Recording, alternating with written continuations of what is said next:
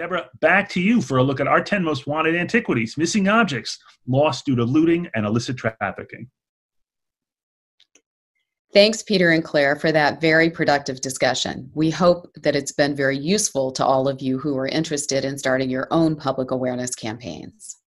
Since the Antiquities Coalition's founding, one of our key priorities has been raising awareness of threats to our shared cultural heritage while promoting better law and policy to the world's decision makers. As part of this outreach and advocacy, we have just started a new awareness campaign ourselves, kicking off a global search for the world's 10 most wanted antiquities. With this effort, we're enlisting the public's help to locate significant art and antiquities that have been looted or stolen and are still missing. We're shining a spotlight on these missing pieces in the hopes that someone, somewhere, can help return them to their rightful owners.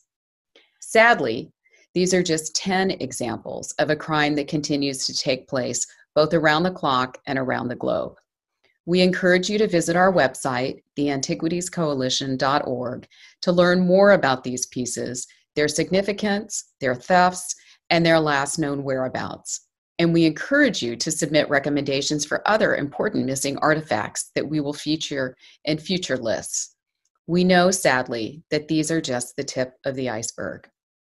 We need your support to make sure that this important message reaches the broader public. Please help by spreading the word on Facebook, Twitter, Instagram, and YouTube, or any other social media that you believe would be useful. Information is provided on your screen. And if you have any information about these pieces, please contact the Antiquities Coalition or reach out directly to your local law enforcement authorities.